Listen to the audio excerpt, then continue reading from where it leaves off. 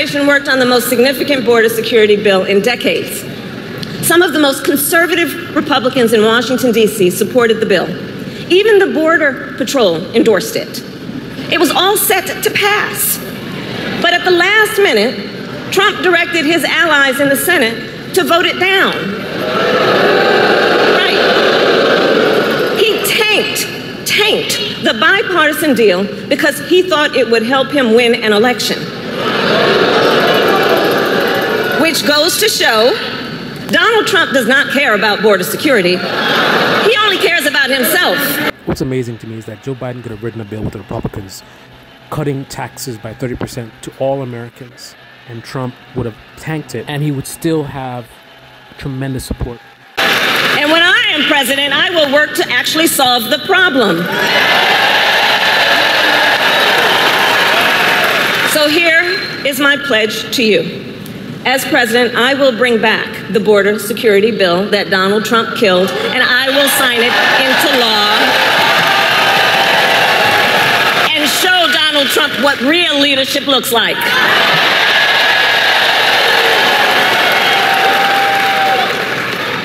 But make no mistake, this campaign is not just about us versus Donald Trump. Truly, this campaign is about two very different visions for our nation. One focused on the future, the other focused on the past.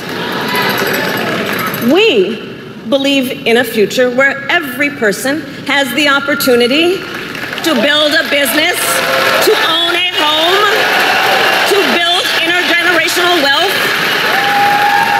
a future with affordable health care, affordable child care, paid leave.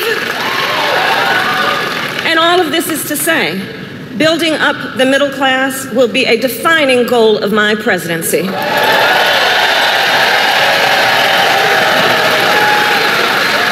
Because we here all know, when our middle class is strong, America is strong. And to keep our middle class strong, families need relief from the high cost of living so that they have a chance not just to get by, but to get ahead.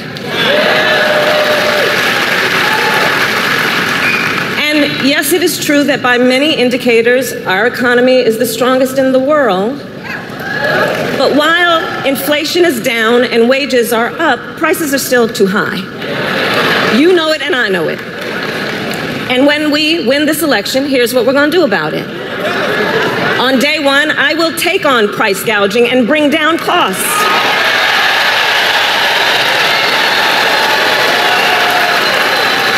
We will ban more of those hidden fees and surprise late charges that banks and other companies use to pad their profits.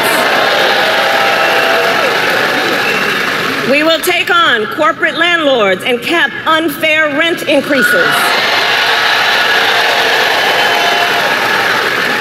And we will take on Big Pharma to cap prescription drug costs for all Americans. Our plan will lower costs and save many middle-class families thousands of dollars a year. But Donald Trump has a different plan in mind. One that would raise prices on middle-class families. Just look at his Project 2025 agenda. I take it you've seen it. Project 2025 is a plan to weaken the middle class. Be clear. And Donald Trump intends to cut Social Security and Medicare.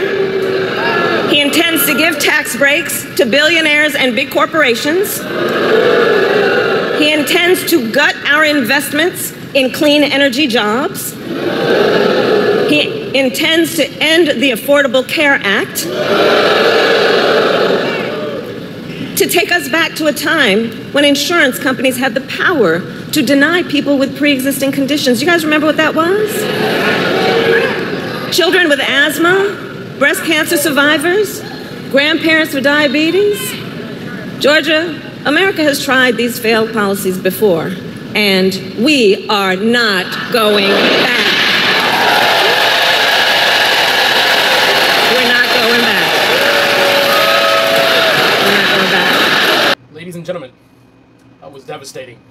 Now, I am no Kamala Harris fan, but I will say, although I would not be comfortable as a person on the left or liberal Democrat, I would not be comfortable, but I would be hopeful because things are looking really good.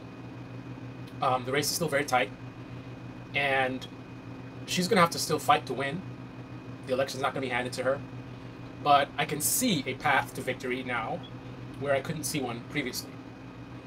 I have to say I'm very impressed with her campaign. They've been doing, I think, a really good job with social media, the whole, they're weird thing, and, just fighting back, getting rid of the, when they go low, we go high nonsense. I think this has been long. They should have been doing this a long time ago. So good that they're doing it now. They seem to get a lot of traction. I see a lot of motivation, a lot of energy. I hear, well, first of all, Trump is running. Trump's afraid of Kamala Harris for all this stuff he's talking on Twitter, or on Truth Social. He's afraid of her. He's afraid to debate her. The Republican voters are terrified. I think right-wing media folks are getting nervous. So, all that is to say, the tide has turned. Now, that being said, so I'm not a fan of Kamala Harris. I have a lot of issues with her, but even if I was a fan of Kamala Harris, I wasn't about to be on here promoting her and talking about how great she is and walking around with Kamala t-shirts, because I think that's highly unethical. My subscribers come here to hear the truth. They come here to listen to somebody who's nonpartisan. They don't come here to listen to propaganda. There's propaganda everywhere. If they wanted to listen to a left-wing channel, they'd be watching a left-wing channel. They want to listen to a right-wing channel, they'd watch that. They want to hear a centrist channel, they'd watch that. Whatever it is in terms of ideology, if they were looking for ideological content, they'd be going somewhere else. They're coming to me for my honesty and for the truth, the raw truth, right? So it compromises that if I'm going to be on here promoting people, right?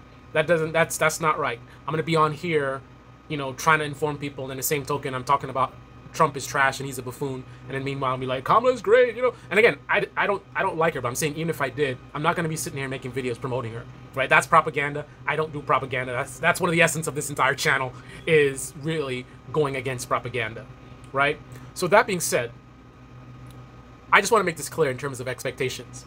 If Kamala Harris actually wins, which still would be amazing, it would be a very close call, the biggest thing that she's going to deliver, that she will deliver, the one thing that she will deliver that you can count on, that will be of tremendous benefit to the country, is that she will prevent Donald Trump from being president again.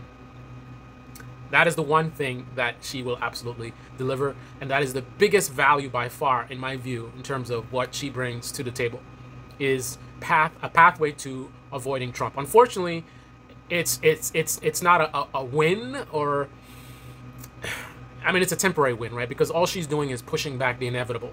Donald Trump unfortunately opened up Pandora's box, and unfortunately, in my view, someone in the future is going to come around that's going to make us wish we had Donald Trump once again. He has revealed how weak a lot of things are in our government, and I guarantee you there's someone much smarter than him who's not a buffoon, who will be very, very clever, and is going to be able to galvanize both the left and the right, right? And the stuff that they're going to be doing, we're not going to even realize it until it's too late, because the media is not even going to be able to pick up on it, right? So, with that being said, in terms of her promises, I noticed that, so I see what she's doing. She's leaning in a lot of progressive rhetoric.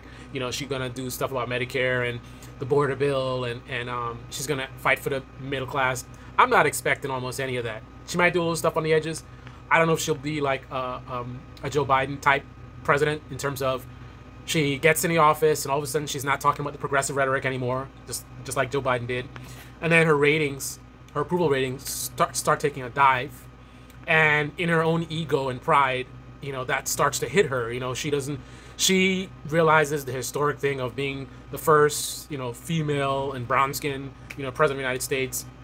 And being that that's so historic, she would want to, go down with a positive in terms of look at all the great stuff she did. Not only, I'm pretty sure she doesn't want to be known as just the first female president. She wants to also be known for like delivering on something.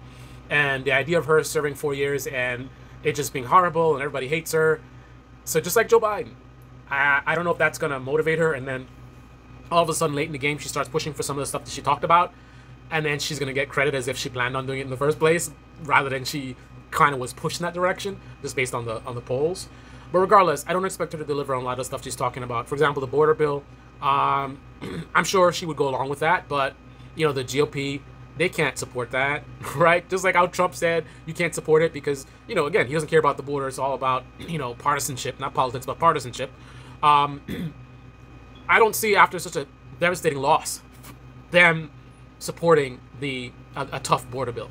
So if she tries to push the border bill, right? If she tries to push the border bill, they're gonna stop it.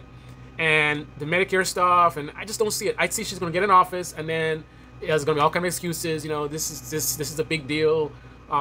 You know, it's overwhelming, and this and that, and blah blah blah. And she's a little wishy-washy, so I think she's gonna get, people are gonna boss her around, kind of thing. That's not the best word I want to use, but basically, she's gonna be under pressure, and she's gonna cave. So there's gonna be people that are in the pocket of corporate interests that are gonna be like, no, you can't do this, and blah blah blah blah. So even if she actually tries with that stuff, they're gonna talk her out of it. They're gonna say some excuse or whatever it is, and I just don't see her being strong enough to be like, listen, I'm gonna do this anyway, because maybe they're gonna scare her and be like, if you do this, such and such, and they're gonna go after you, and the media's gonna go after you, and blah blah blah, whatever it is. And then she backs down, and then she comes up with excuses, and of course the left wing is gonna do what they always do. You know, they will galvanize and help to get her elected. But once she gets elected, they're gonna sit on their asses, and the same thing. You know, they never learn from the lesson. They never learn the lesson. They're gonna sit by and be like, she just got elected. Give her time. Give her time. 1 year goes by, 2 years goes by, 3 years go by. Maybe one little thing she does, a little thing she does there. She does something, but not in the way she describes it. So I don't trust much of anything that she's saying in terms of all this progressive stuff. And she's gonna help the middle class. I'm sorry, man. I have no reason to think that she's gonna do any of that stuff. That's not her background, as far as I know. She's not that type of person. So I think she's just using the Joe Biden playbook. Fortunately, she's using the part of the Joe Biden playbook that actually works to get you elected, and not the other stuff that doesn't work, right? So the one thing that did work with Joe Biden is him pretending to be progressive and saying he's going to do stuff about wages and whatever. Then he gets elected, and then he's all of a sudden silent, not talking about it. And then AOC is online tweeting about random stuff, and all the liberals are defending, oh, give them time, give them time. That's what I expect, right? 4 years blows by, and the biggest thing you get is no Trump. And other than that, she might do a little something here, a little something there, and then you might get some bonus items based on her poll ratings being so low, right? When people are like, what did we vote for? We fell for it again. The Democrats tricked us into voting, and with all these empty promises, and yet again, they don't deliver. Unfortunately, if she goes down that route, all the Republicans need to do is not have a buffoon at the top of their ticket, just a normal Republican.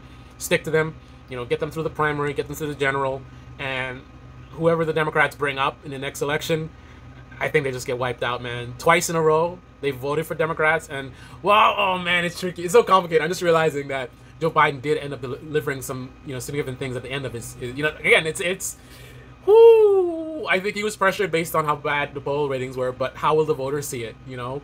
Are voters now looking at Biden a little bit differently in terms of, not so much in terms of that he betrayed and he said this and he didn't do, are they looking at it like, wow, he didn't do everything, but he did a lot of good stuff?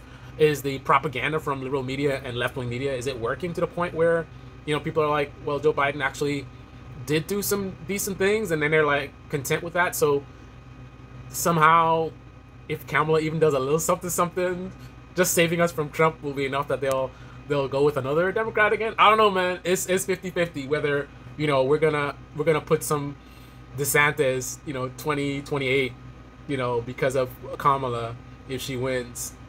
Anyway, those are my expectations. This is the Debate Me channel. Debate me in the comment section below. Click on the like button, subscribe, smash that bell. Be well.